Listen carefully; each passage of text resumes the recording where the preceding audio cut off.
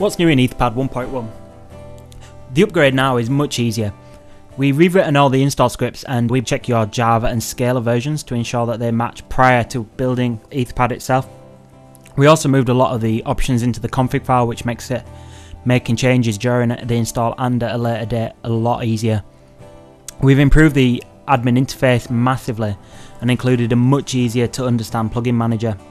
This way you can easily add new plugins or enable and disable existing plugins. Etherpad now supports import straight out of the box, so assuming that you've got OpenOffice, then export will work as well. Pro version is now supported by default. Simply set your domain and your email address and then you'll be able to get started. Pro version gives the users the ability to manage their own pads and increase security options. A new plugin that we are excited to be introducing is pad cloning. Pad cloning means that you can easily create template pads and child objects which can be shared with other people without destroying your original pad content.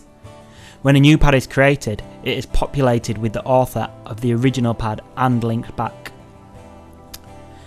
Read-only versions of pads tagged as public will automatically be added to a sitemap.xml file, which can be easily added to your favourite search engine and used to optimize your Etherpad site.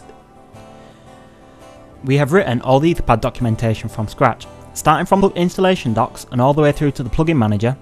We hope over the next few weeks to release plenty of YouTube videos with basic user guides. The new documentation is available on doc.etherpad.org, and head over to etherpad.org to see our relaunch website that we hope to update regularly. We have made it super easy to rebrand your Etherpad deployment with your company or site name. Simply edit one line in the config file and all changes are made site-wide. This should help if you have to do a rapid site deployment. We feel your pain when it comes to debugging plugins for Etherpad, and we have listened to the community.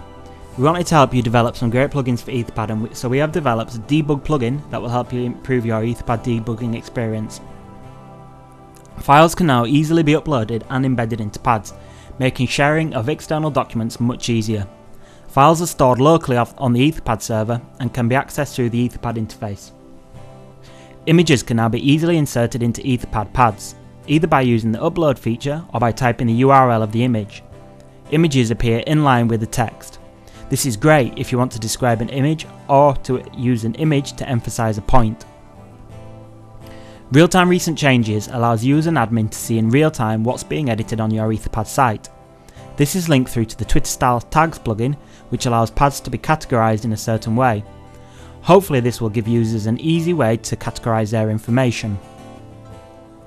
Pads can now be deleted from the site admin screen.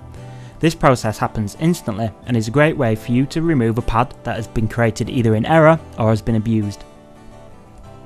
We have included 3 themes in the new version of Etherpad. First is the standard default theme, which has been tweaked to be slightly more pretty and have better browser support. Secondly is a micro theme which has no branded or management content on the page. And finally is a nano theme, which is a pure collaborative editor with no toolbar items. We still have some work to do on the theme framework, but we hope that the 3 themes that we've used will be a good reference point, and hopefully you'll be developing your own themes. We also hope to see some creative uses of both the nano and the micro theme when used as an embeddable object in other websites.